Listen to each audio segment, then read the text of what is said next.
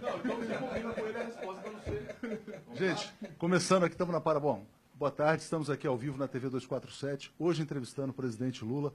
Quem participa comigo, Leonardo Atucha, Paulo Moreira Leite, nosso colunista, Leonardo Stoppa também, nosso colunista. Lula, muito obrigado pela entrevista, muito obrigado por tudo. E a gente já quer, como o tempo é curto, te pedir um balanço dessa caravana. Hoje é o último dia, depois de 20 dias aqui pelo Nordeste, terminando em São Luís. Ora, a caravana, ela atendeu às expectativas que eu tinha quando pensei em fazer a caravana. Primeiro, medir o nível de vida que as pessoas estão vivendo hoje e depois de passar por um período em que houve a maior inclusão social do país. E o que me deixou muito satisfeito é que, diferentemente das pessoas que não viveram e que não receberam as políticas sociais e que não participaram delas, o povo mais humilde desse país, eles têm a nítida noção do que serviu cada política pública que nós fizemos. Ou seja o Bolsa Família, seja o Luz para Todos, seja o PAA, seja o ProUni, seja o Pronatec, ou seja, as pessoas têm na cabeça e ninguém vai apagar isso. Essa é a primeira coisa. A segunda coisa que eu queria provar é que a grande imprensa não faz a falta que eles pensam que faz. Não passou no Jornal Nacional. Mas ele pensa, eu já não tinha passado a primeira que eu fiz, essa também não passou. E certamente muita gente assistiu a caravana, participou da caravana, compartilhou da caravana, sem precisar do meio de comunicação. Ou seja, aos poucos a gente vai mostrando que se os meios de comunicação quiserem ser respeitados, eles têm que ter muita seriedade. Eu quero fazer uma pergunta seguinte.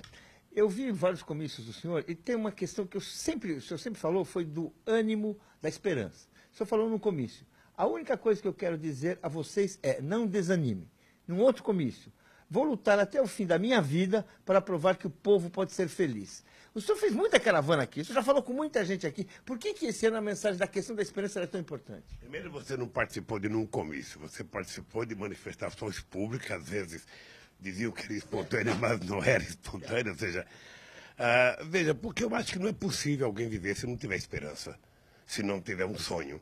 E eu não quero que o povo desanime, eu acho que o povo tem que acreditar que da mesma forma que ele conseguiu conquistar muitas coisas no período 2003 a 2014, ele pode conquistar. Estamos num momento difícil, a economia, a política e tal, mas isso é passageiro, a gente pode levantar a cabeça e conquistar. E eu acho que esse povo do Nordeste tem disposição de continuar lutando para que a gente mantenha a esperança acesa e que a gente possa reconquistar a cidadania que nós já tivemos um dia. Presidente, o senhor mudou o paradigma econômico no mundo inteiro. Antigamente, as pessoas achavam que a ideia maior era pensar só nas metrópoles e deixar a periferia de lado. O senhor investiu na periferia e criou, né, um embrião econômico nas partes do Brasil que eram esquecidas pela política anterior. Dessa forma, o senhor tirou o Brasil da condição de colônia e fez o Brasil metrópole. Só que hoje o senhor, tudo indica, se for pela vontade pública, o senhor vai assumir novamente para trazer uma estabilidade social.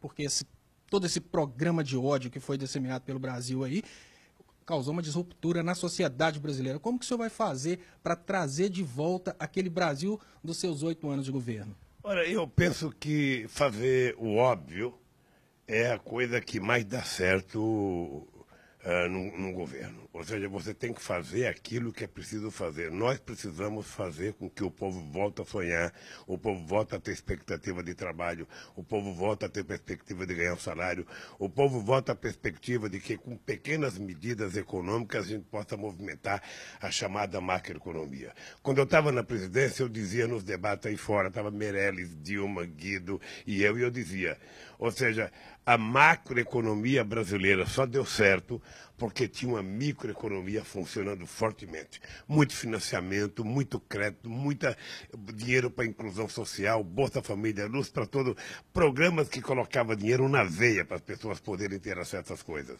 Tem gente que ainda fala de vez em quando assim, não, mas o Lula fez uma política econômica baseada no consumo, é preciso fazer uma política econômica baseada no desenvolvimento industrial. Eu de vez em quando eu vejo isso. Eu quero saber se haverá política industrial se não houver consumo. Ou seja, qualquer investimento industrial parte do pressuposto de que o povo vai consumir o produto produzido. Portanto, as duas coisas caminham junto. Presidente, eu até queria emendar, quer dizer, na verdade, esse governo que está aí, ele dizia primeiro o seguinte, quer dizer, não, que vamos ter a retomada da confiança, dos investimentos, mas já anunciaram, quer dizer, que o crescimento mínimo que está aí agora vai vir do consumo.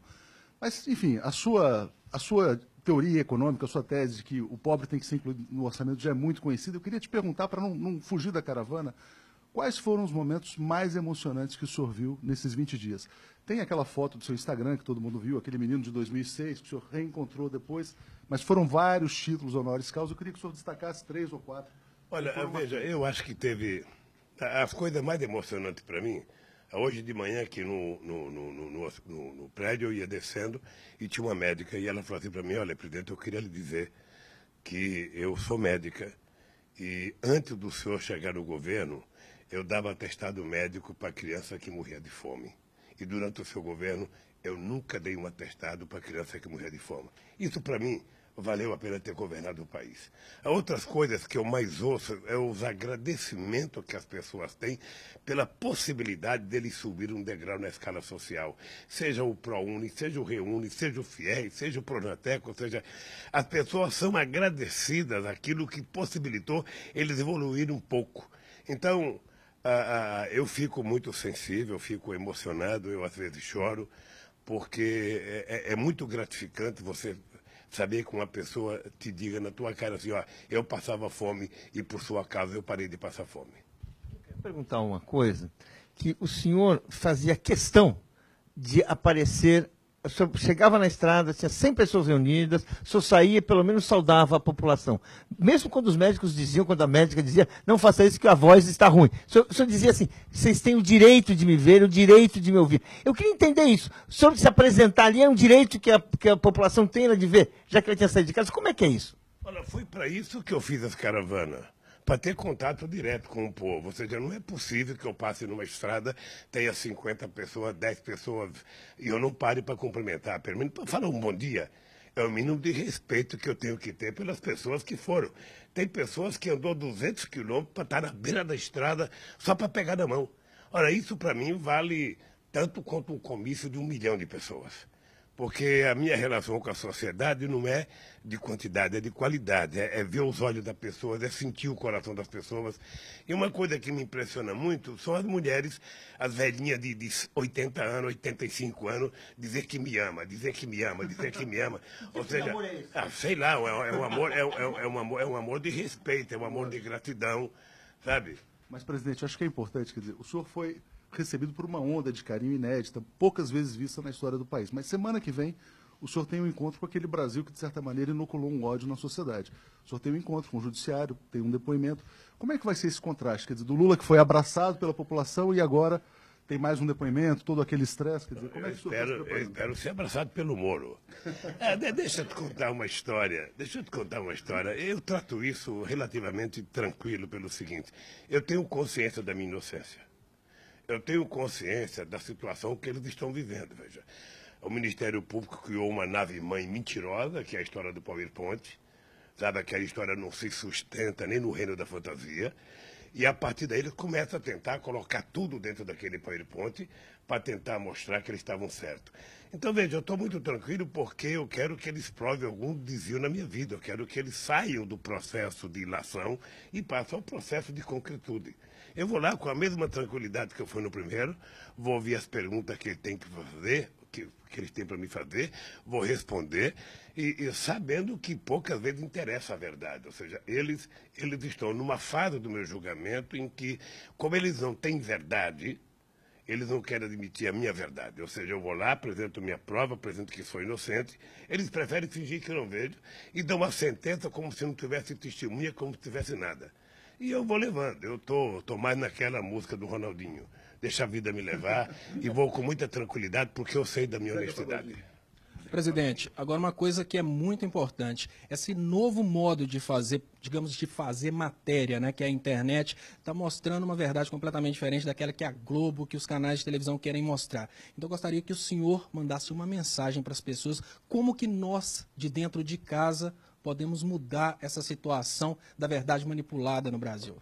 Olha, eu acho que a internet ela vai, com o tempo, fazer com que os meios de comunicação não pensem que são donos da verdade e deixem de agir como se fosse dono da verdade.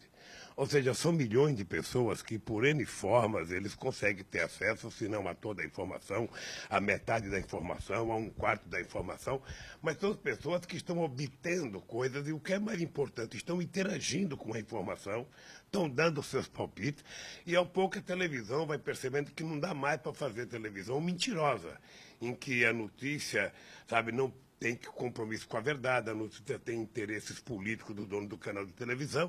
Eu acho que isso vai desaparecendo aos poucos. Essa caravana, uma das coisas que eu terminarei, sabe, chegarei em São Paulo dia 6 tranquilo, é o seguinte: essa caravana provou que é possível o povo ter informação sem precisar da Rede Globo de televisão. Um mundo sem Globo é possível. Mas a gente tem uma última questão colocada aqui. Muita gente fala, presidente, quer dizer, que o objetivo dessa caçada judicial é banir o senhor da vida política, é mandar ali para um desterro numa ilha perdida. Se houver, por exemplo, essa condenação, esse banimento, e o senhor conviveu com o povo brasileiro aqui durante 20 dias, como é que o senhor acha que o povo brasileiro reagirá e como é que o senhor acha que o povo brasileiro deveria reagir? Não, eu não posso dizer como é que o povo deveria reagir, porque eu acho que o povo tem que reagir de acordo com a sua consciência. Eu espero que o povo acompanhe, que o povo tenha as informações necessárias para que o povo possa fazer o julgamento meu, do juiz, de quem quer que seja. Eu tenho dito para o povo que a única coisa que eu tenho para oferecer para eles é a minha inocência. Tá? Eu, se tiver alguma culpa, eu não teria coragem de olhar na cara desse povo, como eu olho na cara desse povo, de beijar uma velhinha chorando, como elas vêm, às vezes, com 90 anos de idade. O meu compromisso com a verdade não é de hoje, não. É de muito tempo. Quando eu era metalúrgico lá em São Bernardo do Campo, eu dizia: a única coisa que eu tenho certeza que eu não vou fazer para vocês, jamais é mentir para vocês. E eu não vou mentir para o povo brasileiro. Perfeito. Presidente, muito obrigado. A gente tem um tempo muito curto. A gente sabe que o senhor tem agora um evento aí para participar, para fechar a caravana. E eu queria pedir a todo mundo que acompanhou para curtir a nossa página no Facebook, Brasil 247, se inscrever no canal no YouTube também. Enfim, vamos ter outras oportunidades, se Deus quiser. Fazer uma entrevista mais longa, né, presidente? Mais densa. Do tamanho do perguntador e do tamanho do entrevistado daqui para frente. Muito obrigado, presidente. Obrigado. Obrigado a vocês. Caraca, 10 cravadas. Quero mandar 10 minutos.